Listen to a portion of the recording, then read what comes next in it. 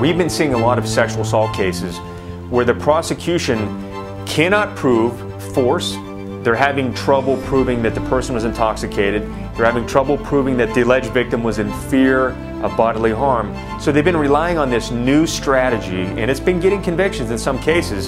What the prosecution will do is claim that the victim was instead afraid of this person because of rank. And I've seen them even do it in a case where it was an E6, my client was an E6, and the alleged victim was an E5, and they had a long affair, and their theory at trial was that because he was an E6 and she was an E5, he had a little bit of rank on her, and then instead of just saying I had an affair with this guy and he dumped me, the alleged victim went on to claim that because of that rank and because he had a lot of friends that were senior NCOs, she felt that she had to go into that sexual relationship. I've seen these cases go all the way to court, and it gets worse when the accused outranks the alleged victim by more rank than one rank. Some of these alleged victims will go to great lengths to embellish how they're so terrified of that person's rank, and sometimes the juries will buy it.